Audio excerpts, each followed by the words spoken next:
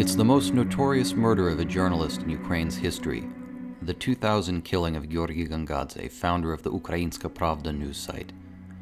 Oleksiy Pukach, a former general of the Interior Ministry of Ukraine, is serving a life sentence for the killing, but he may go free. Мені через 2 місяці, півтора буде 68 років. Тому до цього возрасту вже не всі доживають, довічників вже почти немає. А я ще докажу свою невинність, докажу. Да, ви слухайте, я не без гріха, я перевищу. А з якою не метою я перевищу, щоб задокументувати злочинця? Gongadze's widow Miroslava is appalled that Pukach might be released. When I heard that I could meet Mr. Pukach on Krещатик, I felt I would not come to Ukraine. Like I'm afraid to come to Ukraine. Even thinking that Pukach would be out is make me really sick to my stomach. We cannot let it go. Georgiy Gongadze was a prominent critic of Leonid Kuchma, Ukraine's second president. Then, in September 2000, Gongadze was kidnapped and brutally murdered. 2 months later, Socialist Party leader Alexander Moroz publicized audio recordings allegedly made in Kuchma's office.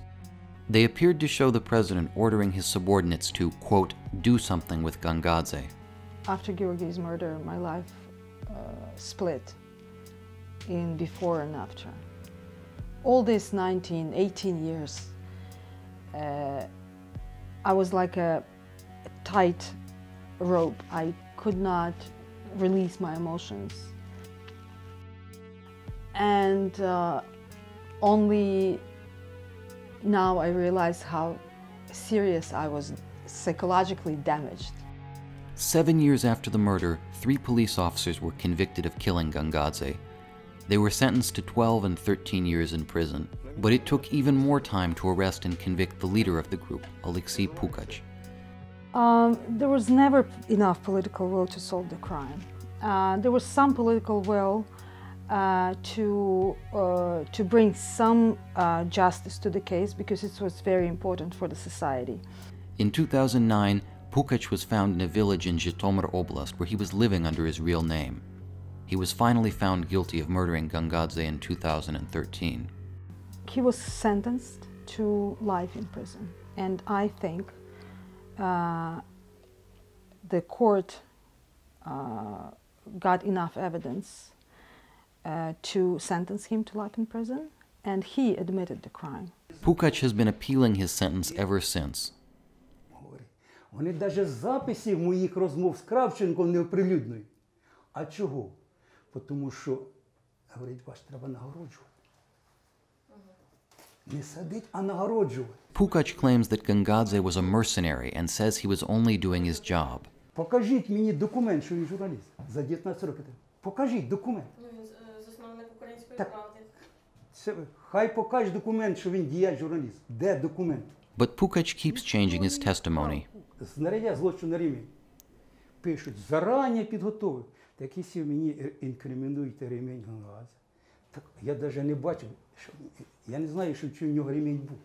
Коли людина лежить на землі, і її хотять, от, допустим, прямий умисел, хотять, так хто ж лицем дивиться?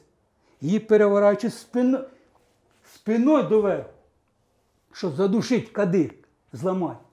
Як же ти кадик зломиш, коли він лежить доверху? Initially, Pukach said that Kuchma should have been on trial with him, implying that the ex-president ordered the murder. But now, years later, he carefully avoids any mention of Kuchma. Значить, це їхня справа. Я вам відповідаю за свої дії. I think the second president of Ukraine is responsible. I think Georgiy was murdered because President Kuchma was talking about him in his office. But the question remains, was he really wanted Georgiy to be murdered? Or somebody listening or recording him did something, organized something to make it look like he is responsible. That question is still open, but it's 100% that he is responsible because he was talking about Georgiy. And that's enough for me to hold him responsible. His next court hearing takes place on October 9th, 2019. His case will be heard by the Supreme Court.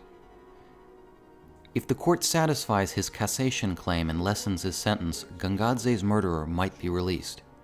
He's a dangerous man. He was not involved only in Georgiy's murder. He was involved in other harassment of journalists and political activists. And honestly, the fact that he was captured was very important for me. After that, I came to Ukraine first time. If you look around the world, the cases of murder or harassment or intimidation of journalists are not solved. Usually the perpetrators and instigators got unpunished. And I think the culture of political corruption in this country is so deep that, and everybody is so dependent and on each other, I mean the leadership, the politicians, that they have some internal agreements that we don't even know, and they are hiding, obviously hiding their crimes.